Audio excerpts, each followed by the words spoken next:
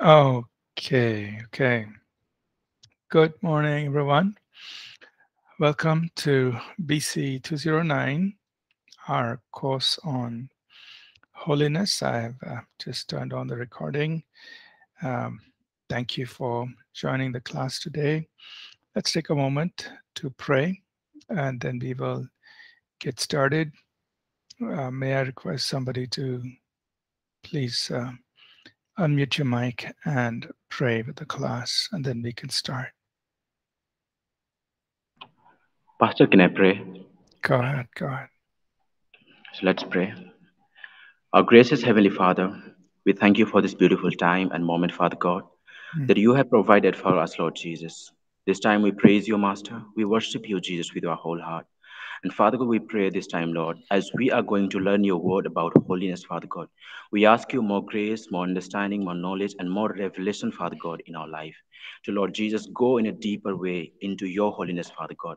Your word says, Lord Jesus, for bodily exercise profitable a little, but godliness is profitable for all things. Father God, we mm, pray that, Lord Jesus, as we are learning about your holiness, Father God, help us to, Lord Jesus, to walk and grow in a godliness, Father God, so that we can be profitable, Father God, what you have prepared for each one of us, Lord. We pray that, Lord Jesus, for each student, Father God, we pray for the assist pastor, Lord. We submit all into your mighty hand, Jesus. And we ask this pray in Jesus' mighty name. Amen. amen. Amen. Thank you, Abinas.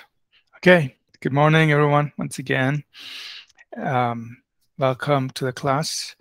We are journeying into our discovery of the holiness of God, and not only understanding or discovering how holy God is, and uh, how the holiness of God covers everything, who God is, and everything about Him.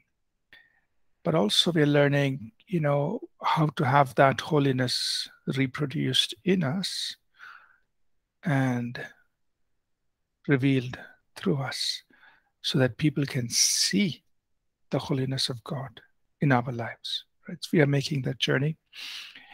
We started talking on Monday about personal holiness, and we were dealing more with the practical questions that come up in our minds in connection with holiness. When I say in our minds, not only us, but the church in general. Um, when we're talking about the holiness of God, and so we are kind of answering those questions as we go along, talking about personal holiness. So I'm just going to quickly review this particular chapter. Is a little long chapter, but we try to cover several um, aspects about personal holiness. So we are now in chapter 5, personal holiness, which we started on Monday. I will just quickly review a few things and then we will move forward. So we talked. We first wanted to talk about the difference holiness, personal holiness makes in the life of the believer, and of course, in connection to that, there are some common questions. One is, why should a believer live a holy life if the believer is already saved and all sins are already paid for and already forgiven? We said, well, we must understand that sin affects our relationship or fellowship with God. Sin gives the enemy access, into our lives. It's like an open door, continuing sin. And sin also affects our ministry. Now, we do see examples of this. I mean, last class, there was a question on, can we give scriptural examples of sin affecting ministry? And at that time, I was trying to think, and we mentioned a few New Testament examples, but you also see this in the Old Testament. And, you can think of, you know, just different examples. One very serious one, of course, would be with Moses. When he disobeyed God, he couldn't even enter into the land of promise.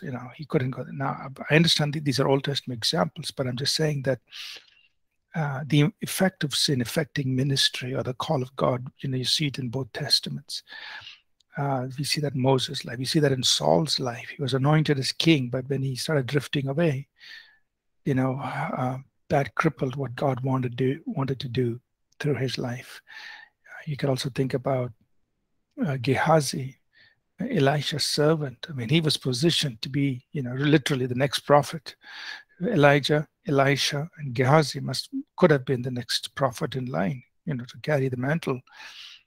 But he got taken away, and instead of receiving the anointing from Elisha, he lost everything. So there are such examples in both cases, in both testaments. We also, said, okay, let's understand the difference between righteousness and holiness. And righteousness is given to us as a gift. Holiness is developed in us through the work of God, by His Spirit. And why is that important? Because we said here that, okay, I think we went on. So holiness is us walking walking set apart for God and living that consecrated life. Righteousness is God giving to us that right standing. But we also said that righteousness has the other aspect of it, which is living right. So not only do we have right standing before God, we also have to live right before God. Then we talked about the rewards of personal holiness. If we have already been blessed with everything, why pursue holiness? What else? What does holiness bring into our lives? So we were talking about this. And we said that holiness is key to being part of Him, and we looked at John 13, though Jesus washing the feet of His disciples. And it was more than just an example. He was cleansing. He was saying, look, you have to be clean to be a part of me. And so that means he's telling us that our closeness to Him is determined by the cleansing, sanctifying work that He does in our lives. We talked about the fact that holiness is key to possessing our possessions. That means to walking in our inheritance, what belongs to us. And this is where we stopped. We said that just as bodily exercise benefits the physical body, or our training in holiness benefits our spiritual person. So there is benefit that comes through that training to the spiritual well-being of our person. So it is true that we are in Christ and we are justified and all of that, but this godliness, this training in holiness for our spiritual well-being, it brings benefit which cannot be received any other way. Right?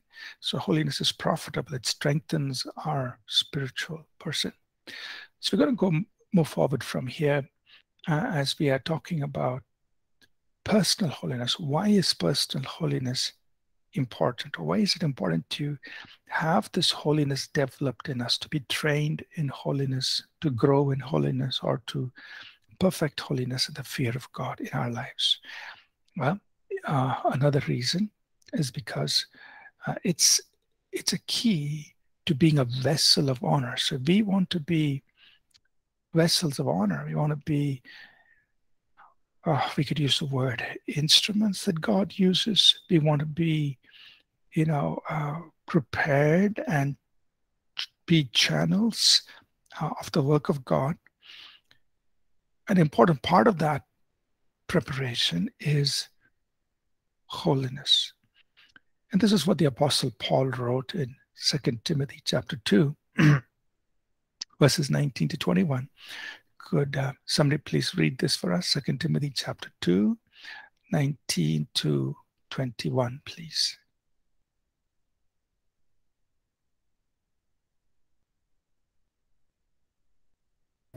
Second Timothy chapter 2 verse 19 to 21. Nevertheless, the solid foundation of God stands, having this seal: the Lord knows those who are his.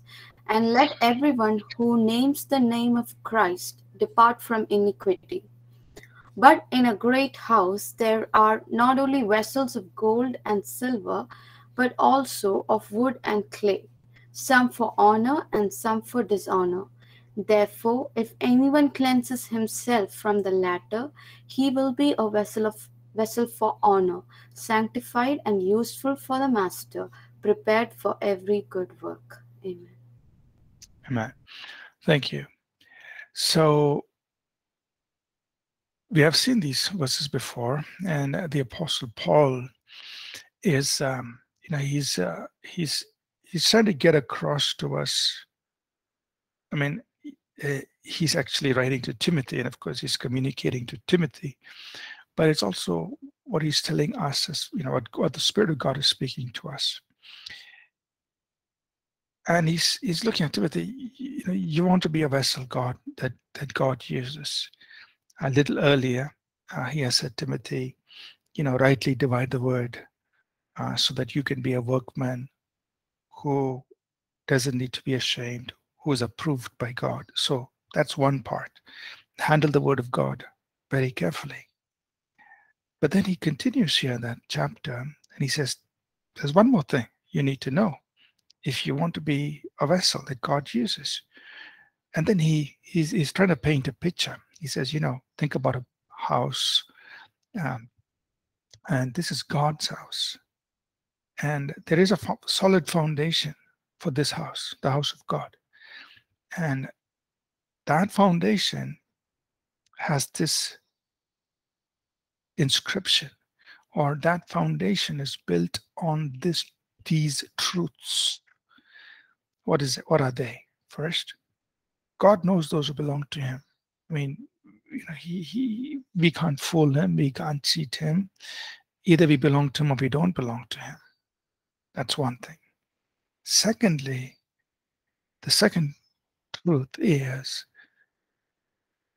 everyone who names the name of Christ must depart from iniquity. I mean, he says this is the foundation on which God builds his house. Now, there is no two ways about this. God knows those who belong to him. There's no fooling God in that. And he says, if you name the name of Christ, you have to depart from sin. You can't play with sin. You got to depart. And then he says, just like in a big house, in a great house, there are all kinds of utensils. Utensils that are made of different materials. Some are gold and silver, some are wood and clay. And some are used for noble purposes. Some are used for just general purpose, maybe as trash cans and whatever, they're just used for whatever. So he's just painting a picture. And he says, if you want to be a vessel like that, like the golden vessel, the silver vessel, if you want to be a vessel that is used for honorable work, then he says we have to cleanse ourselves from whatever is dishonorable, for whatever is iniquity. That's the latter. And if we cleanse ourselves, if anyone cleanses himself, so this is something we have to do, right? It's not what God is going to do. God is going to help us to do it. He's going to empower us to do it. He has given us his word. He's given us the Holy Spirit, and he's going to discipline us. He's going to work in us.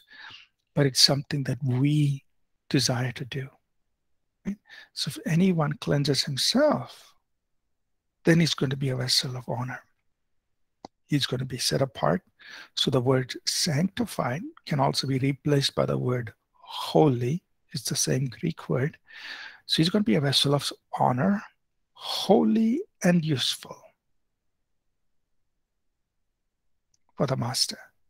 So holiness or sanctification is part of being a vessel that God can use.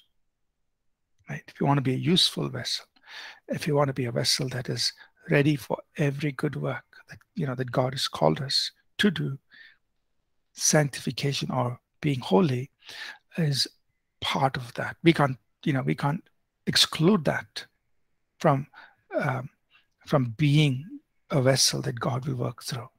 Now, all of us desire to be vessels of honor. We want to be vessels that God will work through powerfully, that God will use for his kingdom, for his glory. So we must understand sanctification, holiness is part of that process. And this is a huge motivation, actually. It's a huge motivation for us to cleanse ourselves, to keep ourselves clean. Why? You want to be a vessel that God can use. You want to be a vessel that God can work through to bless others. You want to be a vessel that God can use to complete every good work that he has appointed for your life. And so holiness is part of it, right? Holiness is also key to walking in spiritual authority. Now, many times when we quote James 4:7, we usually tend to quote, resist the devil and he will flee from you, which is true. But that's prefixed by submit to God, right? So it says, you submit to God, resist the devil. So that submission to God obviously means that I walk in alignment with him, that I walk yielded to him, which is I have to walk in holiness.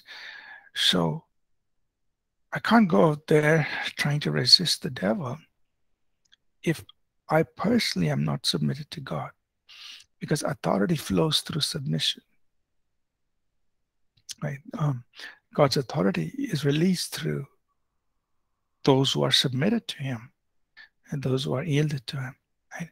So holiness, therefore, is key to walking in authority over the devil practically.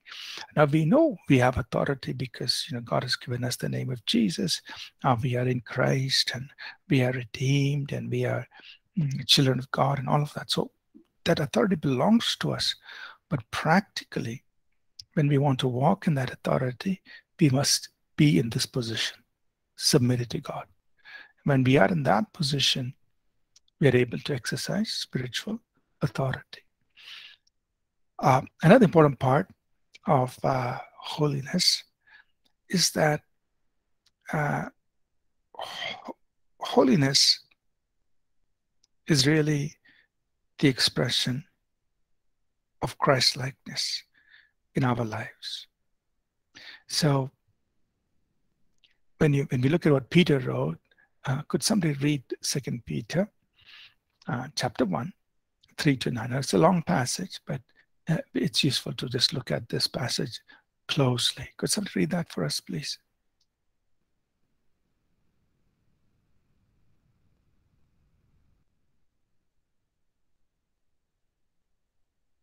Shall I read, Pastor? Yeah, go ahead. 2 Peter chapter 1 verse 3-9 says, as his divine power has given to us all things that pertain to life and godliness, through the knowledge of him who called us by glory and virtue, by which have been given to us exceedingly great and precious promises, that through these you may be partakers of the divine nature, having escaped the corruption that is in the world through lust. But also for this very reason, giving all diligence, add to your faith virtue, to virtue knowledge, to knowledge self-control, to self-control perseverance, to perseverance godliness, to godliness brotherly kindness, and to brotherly kindness love. For if these things are yours and abound, you will be neither barren nor unfruitful in the knowledge of our Lord Jesus Christ. For he who lacks these things is short-sighted, even to blindness, and has forgotten that he was cleansed from his old sins. Amen. Amen. So if we just follow the train of thought here, what the Holy Spirit is telling us through Peter, he says, look, God by his divine power, he's already given to us everything that we need for life and godliness. That means God has already given to you and me whatever we need to live this life and to live godliness, to live in holiness. He's already given it to us through the simple fact that we know the one who has called us to glory and virtue. Just the fact that you know him, you know Jesus Christ. God, by his divine power, has given to you and me everything we need for this life and godliness, to live a godly life. He's given it to us. And he's given to us great and precious promises so that we are partakers of his divine nature. So we are partakers of the very nature of God, the holiness of God. We are partakers of that. And because of that, we escape the corruption. This is the moral decay. So we escape the corruption that is in the world through lust, ungodly desires. So really, as a believer, this is, our state. We've got everything we need to live godly. We are partakers of the divine nature, and we can live a life free from the corruption or the moral degradation that's in the world because of evil desires. We don't have to be tainted by that. We don't have to be affected by it. It is around us. It may, try to come upon us because we are in the world living around, but we don't have to be.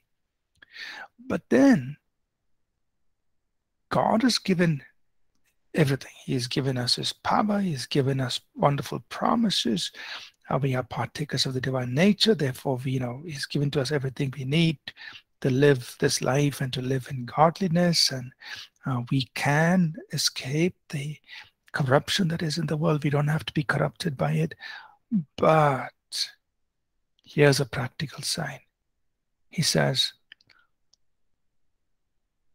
make every effort, giving all diligence. That means now, this is our part. God's done his part to enable us to live a holy life. Now here's what we do. We must give all diligence. Now, for this very reason, God has done all of this, so let it motivate us to give, be very diligent to our faith. So we have faith in Jesus, wonderful, but add to your faith. That means continue to grow in these things. And you look at what he tells us. He says, virtue, knowledge. Look at this, self-control, right? And then look at, I'm just highlighting a few things here, godliness. So he's saying, look, to faith, we need to be adding these other aspects of virtue and knowledge and self-control and endurance and godliness and kindness and love. You add these things, keep growing in these things, right? That means these are the things that are going to help us practically live this life of godliness, living in the divine nature, escaping the corruption of the world. So this is the practical working out of that. Right? So you add to your faith virtue's character, the attributes, the character of God, the virtue, knowledge, self-control, perseverance, godliness. You add these things. And if these things abound, that means they are in us in an increasing, growing, abounding way, what will happen? We will be very fruitful. So I'm just putting it in the positives. We won't be barren or unfruitful. We will be very fruitful in our knowledge of Christ. But if we don't do that, our spiritual lives are going to be barren or unfruitful. We're not going to be very productive in our spiritual lives. And we're going to be like somebody who's blind. Now, we can't see where we're going, spiritually speaking, if we don't do this. So God's done his part, but then we do our part. This is our part. And if you do this, we are going to be fruitful in the knowledge of our Lord Jesus. We're going to be, the fact that we know Christ is going to bear fruit in our lives, and Christ's likeness is going to be expressed. The life of Christ is going to be expressed. So growing in virtue, self-control, godliness, that's the practical working out of, partaking of the divine nature, of godliness. It's worked out in our lives in this manner, and Christ-likeness is seen through our lives in a very practical way. Right? Now, another question that's commonly asked when it comes to personal holiness is, look, we know we all do wrong things, and if we end up sinning, what do we do? Does it mean that we immediately become unholy? Right?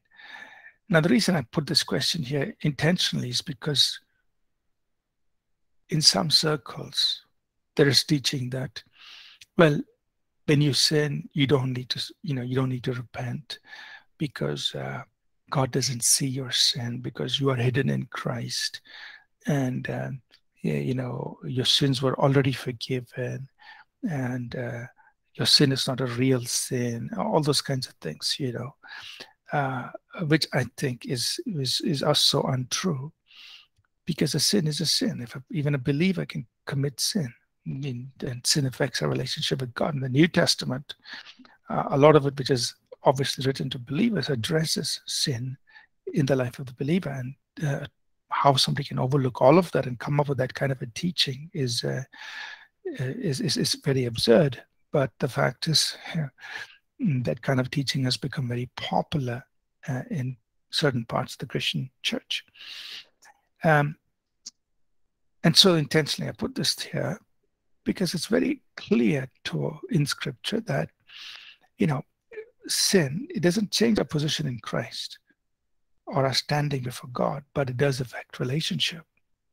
And that's where I think the confusion is. You're mixing up the two, or you're not clearly distinguishing the two. There is something about us being in Christ which is not going to change just because of a sin, one wrongdoing that somebody commits. But that sin does affect our relationship with God, and it has to be confessed. It has to, we need to get right in our relationship with God. And a simple example that we can think of is a child, a child. If a child does something that the parent said don't do, the child doesn't cease being a child, but the child has been disobedient. You cannot deny that. You cannot, mix the two. One aspect is disobedience. The other aspect is belonging. The belonging doesn't change. The child is still the child of the parent, but the child has been disobedient. You can't overlook the disobedience just because the child belongs to the parent. The parent is not going to do that. The parent is going to address it with the child and say, hey, I told you not to do it. You did it. Now here's the correction I want to give you, right? And the child needs to say, I'm sorry, and acknowledge the wrongdoing. Now, that's just an example. And in a similar way, in our walk with God, the Bible, the New Testament is absolutely clear on this, that as believers, if we do wrong, it is called sin. There is no such thing as holy sin, or there is no such thing as unseen sin. Sin is sin. God sees it. It has to be confessed. It has to be repented of.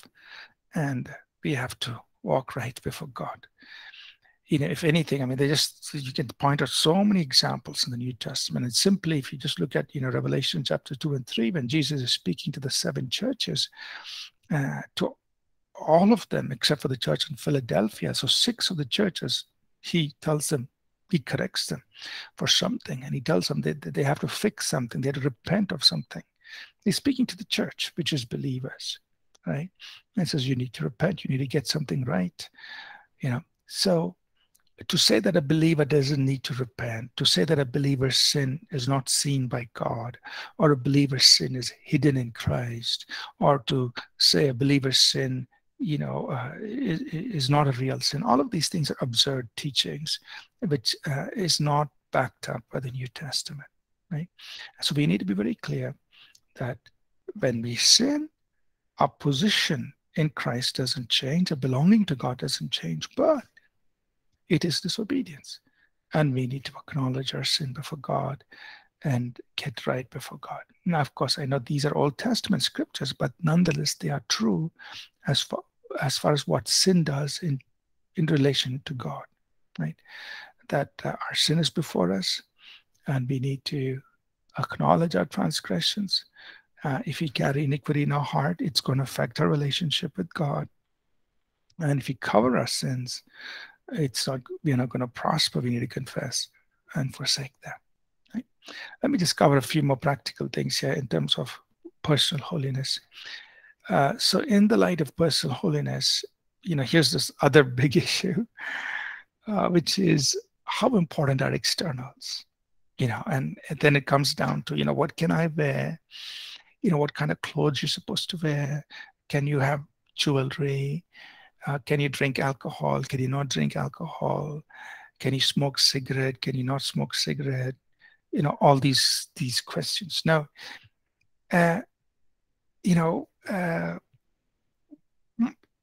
what I want to say is this, that when it comes down to these externals, understand that believers around the world have different perspective on the same thing. For example, in India, you normally wouldn't expect anybody to come to church in wearing shorts. I mean, generally I'm speaking. But if you're in a Western country, to go to church wearing shorts is nothing. Nobody considers that as wrong. Especially during summertime, it may be hot and people will wear shorts and come to church. Whereas if you do that in India or maybe even any Asian country, I'm not sure about Singapore and Malaysia, but there maybe they do wear shorts to church. But generally in India, I'm just saying, or Asian country, it's like you don't do that. When you go to church, you dress properly. So what I want to say is that people look at the same thing very differently in different parts of the world. So we just have to be accommodating to that. That's one thing to keep in mind. Secondly, about makeup and jewelry, people look at it in different ways, and there are certain parts of the Christian church that believe that you should not wear any makeup or should not wear any jewelry. You should not use any deodorant or any alcohol-based products. So you can't use perfume or spray or things that have alcohol as a base, and they go to that extreme. And then there's others who don't mind. You want to wear makeup, it's up to you. You want to wear jewelry, it's up to you. So, and these are all believers. These are all good people, right? Just that their perspectives on these things are different. Same thing with alcohol. There are believers or even Christian leaders and parts of the Christian church where, for them drinking wine or even some other forms of alcohol is like just normal. They have it almost every day with lunch, so if you, especially let's say you go to Ireland and all that, they're, drinking, whatever, some alcoholic beverage is almost like drinking Coke in other parts of the world. They don't think very much of it. And then that becomes also part of the church culture, and so they do that. Whereas, for example, in our own case here as a church, we have, as a church, our position is zero alcohol, no alcohol. And we have our reasons for it. But then we also have to be mindful that there are other believers and other believers in other parts of the world who see that whole thing very differently, right? Now, I said all that just so that, when it comes to these external things, we shouldn't get too judgmental about each other on this, right? But what does the Bible say? Now, what is God telling us in the Word of God when it comes to externals? Well, first of all, we know that God doesn't look at the outward appearance; He looks at the heart. So, what's most important? Most important is what's in the heart. Where is your heart before God? You know, that's really what God is looking at, right? So even our emphasis should be, where's the heart of this person? That's the first thing. Secondly, God has given us some instruction concerning these matters. And what has He told us, right? So some of the passages we could look at is, okay, He said, don't emphasize the outward adorning.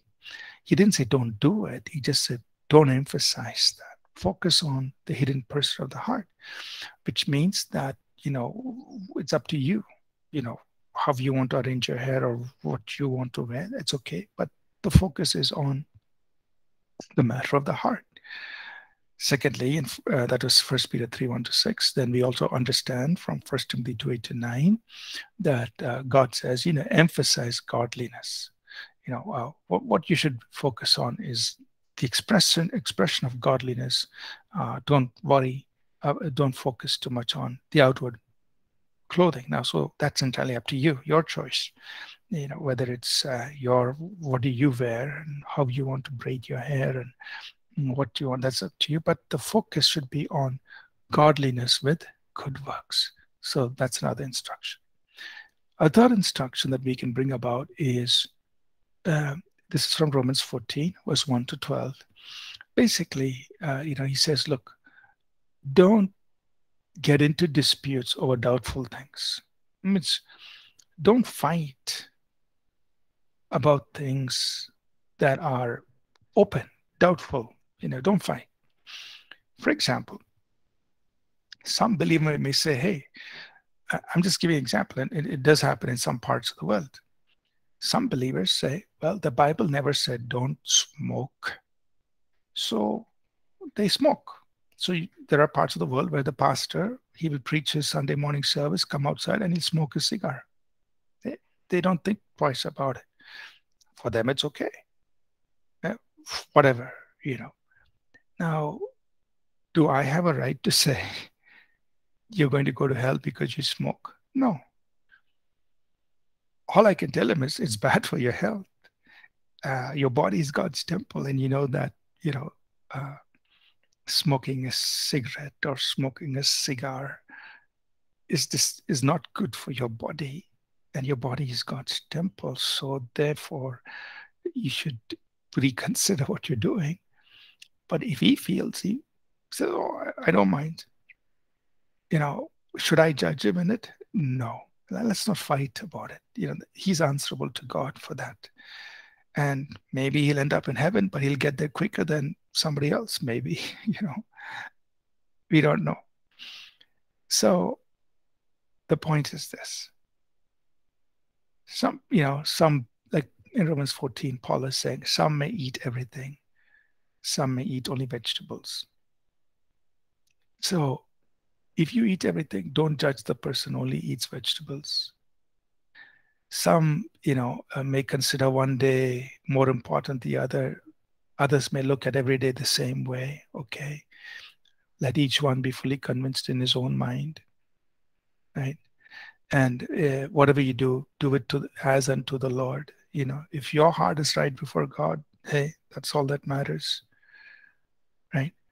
Because we are all living to the Lord. Okay. So in these doubtful things, how long should your hair be? Okay. So there are some men who have long hair, some men who have short hair. Let's not fight about that. Leave it. What clothing and, so the point here I want to get across is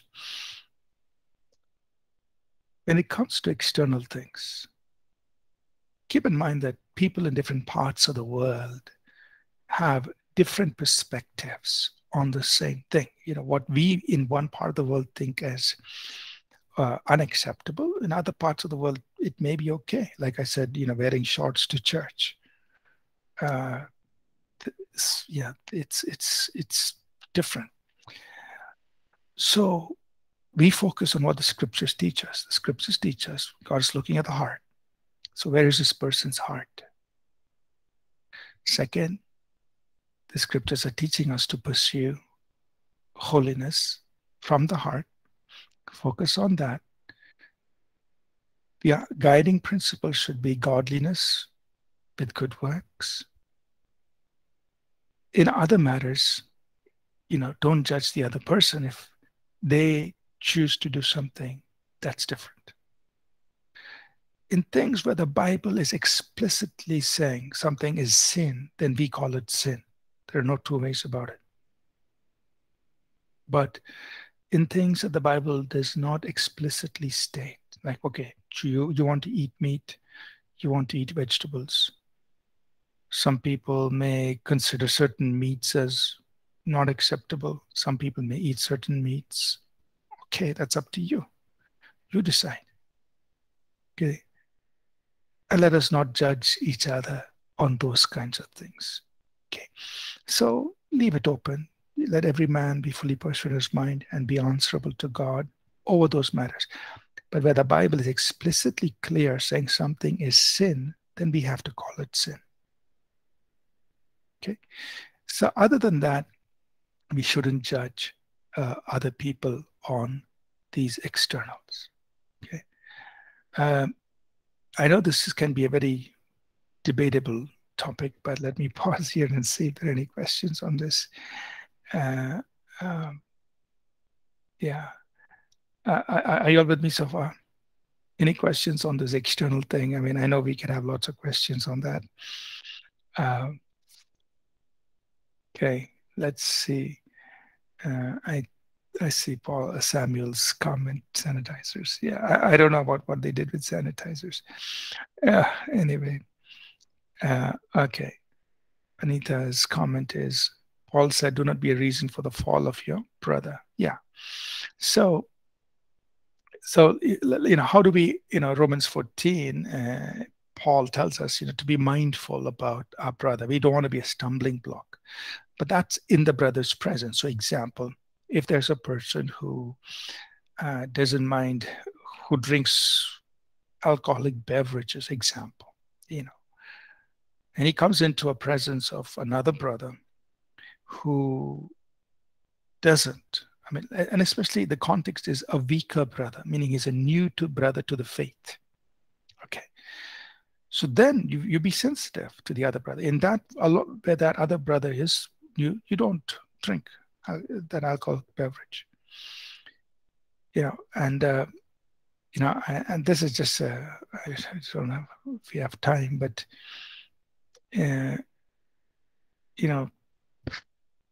okay, never mind. So you just be sensitive, to the other person, and therefore hold back on your liberty so that you don't offend a brother who's new in the faith, who's a weaker brother. Don't offend that person.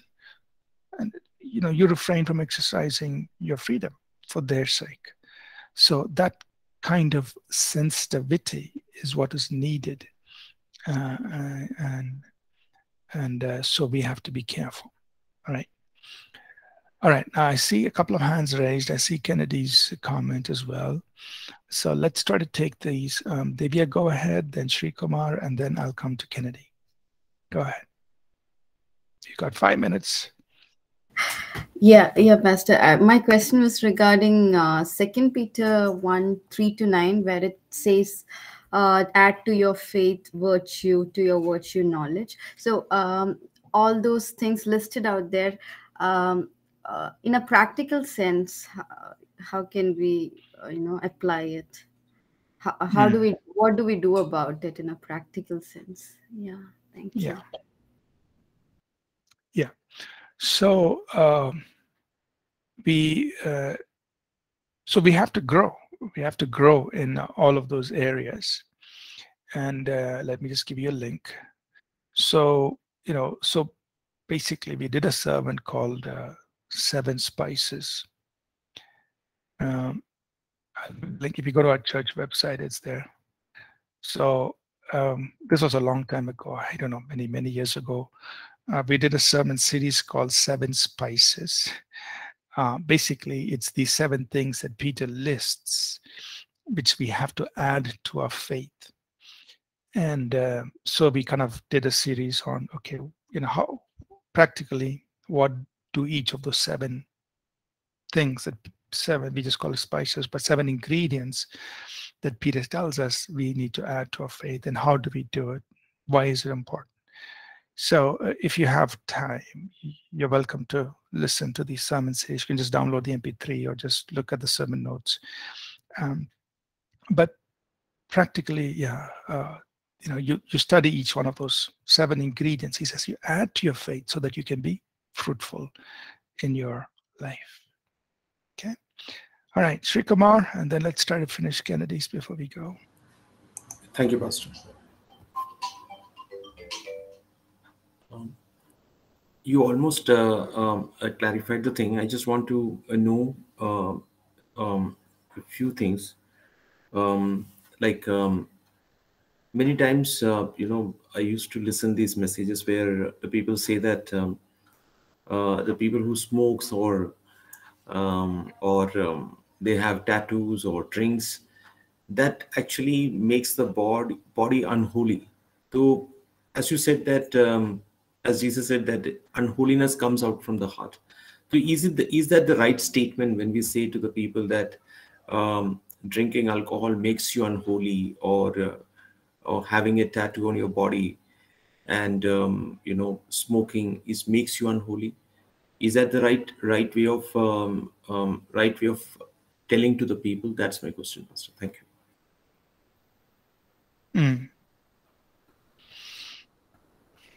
So let's look at it. About tattoos, or about somebody who's smoking, or somebody who's drinking, say, wine or some alcoholic beverage. I personally would not go and tell that person, because you have tattoos, or because you smoke, or because you drink, you are unholy before God. I personally don't like either of those 3 things. Personally, I don't like. But I'm not going to go and tell that person that makes you unholy. For example, if a person had tattoos and then he became a believer, there's, it's going to be a very difficult thing for him to get rid of those tattoos. It's already there. Doesn't mean he's going to be unholy the rest of his life. Or what if he gets a tattoo of a cross or a Bible verse, on his body, whatever. But what we can tell them is, look, these things in some way, and now we can't say that too much about tattoos, because nowadays, they've perfected the art, meaning there are less chances of getting it wrong. But at least definitely for cigarette and alcohol, we can say, see, for cigarette smoking, yeah, it is bad for your body. And your body is God's temple. Right? So we can definitely bring that to their attention, right? That you're actually doing something that is detrimental to your physical body. Same thing with alcohol, and alcohol, we can't say it for everything. For instance, if somebody drinks wine, they could argue, and there's, okay, wine is not damaging to somebody's body necessarily, and so they could argue the other way. But so it's not right for us to tell somebody that makes you unholy, right? Why is it bad in the eyes of God? Is what we should be able to address. So in the case of, I will respond to Kennedy's, why not judge this excellent thing, yet they open the doors for the enemy. So that is, and I know the time's up, but let me just say this. So in terms of alcohol, why is it that we at APC, our position is 0 alcohol? Why? Simply because, well, we're not, the Bible doesn't say don't drink alcohol. The Bible says don't get drunk. But what our approach or our response to these kinds of things is what Paul said in 1 Corinthians chapter 6, verse 12, and he repeated that in 1 Corinthians chapter 10, I think it's verse 21, where he said, all things are lawful for me, but not all things are profitable. All things are lawful for me, but I will not be brought under the power of anything. So that means things that may be lawful may not be profitable. Things that may be lawful may become control things. And so that's our approach. Okay, maybe it's okay to drink alcohol, but is it beneficial? And does it have the potential to control you? Definitely. So, so that's our response. That therefore, don't even have an open door, right? Don't even do it at all, lest in a time of weakness or in a time of intense pressure, that becomes something that controls you. So that's our approach. So we're not condemning people who do, but we are saying, look, our position is no. So for this reason, we're explaining our position. So, I'm not going to judge, somebody who, this happened several years ago. Somebody recommended a preacher to come, who's coming from the US. They said, can you have him preach in your church? This was through a friend. So I said, yeah, okay, fine. So-and-so's coming to preach. And then I told our media team, okay, just, so-and-so's coming. We have to make an announcement. Please do it. So they went online, and then they found that online he had put videos of himself in his big cellar where he had all these wine bottles and all these things. And then they came back and said, Pastor, this is the preacher who's coming to preach at APC. And I didn't know what to do, because I had already said yes. And now he has all these videos online, him sitting in a wine cellar in his house in the US, and he's preaching and teaching the word of God and all that. So I had to send an email to him. I said, see, in India, people look at this in a very negative way. So please, at least, can you take down the videos while you come to preach? Because if anybody does a Google search on you and they find these videos, it's okay for you in America, but here in India, it's not acceptable, So the first time he was kind enough to, take down those videos and all that. So everything went smooth. But the second time when he was coming, I just said, no, sorry. Because, I don't want to put him in an awkward spot, and don't want us to be in an awkward spot, So those kinds of things are a little difficult, just the different cultures and the way people look at it. Okay, our time is up, and I've already taken more time from this. Thank you, Pastor. Okay, all right, let's just close. I don't want to hold you back from your next class. Can somebody just please pray a quick prayer and dismiss us? We will continue this next week.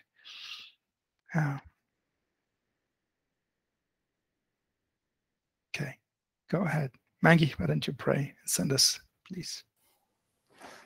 Thank you, sir. Okay, let's pray. Our Holy Father, we thank you, Lord. We thank you for your holiness, Lord. Even though you are holy, you are mighty, you are separate from us, yet you still love us, Lord, in our weakness and in our failure. And we pray, Jesus, that you will help us to walk in your holiness, Lord, and not focus on eternal thing, but let our hearts be focused on you, Lord.